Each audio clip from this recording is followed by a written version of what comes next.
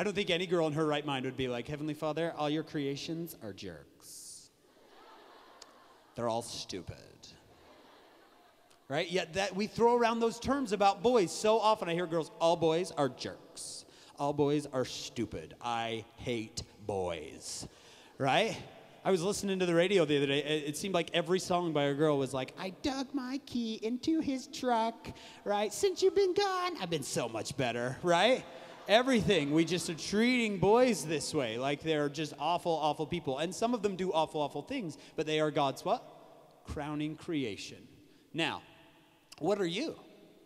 When that boy goes out on that date, who is he going on a date with? Who are you really?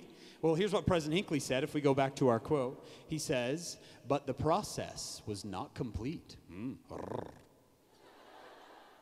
And so Eve became God's final creation, the grand summation of all the marvelous work that had gone before. That girl sitting next to you and that girl sitting in the chair you're in is not just a girl.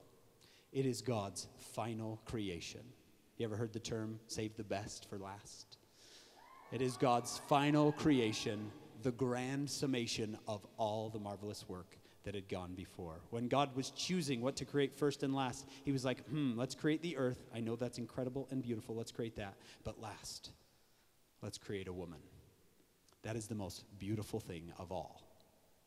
And as such, the adversary hates you. Now, I would love to say, girls, it's going to get easier. The adversary, he's going to lay off for a little while. He's not.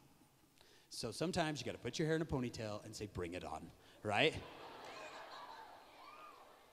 Don't curl up in a fetal position and be like, I hate this world. It treats women so badly. Yes, it does. Stand up and fight, right? Yes, it does. So stand up and fight.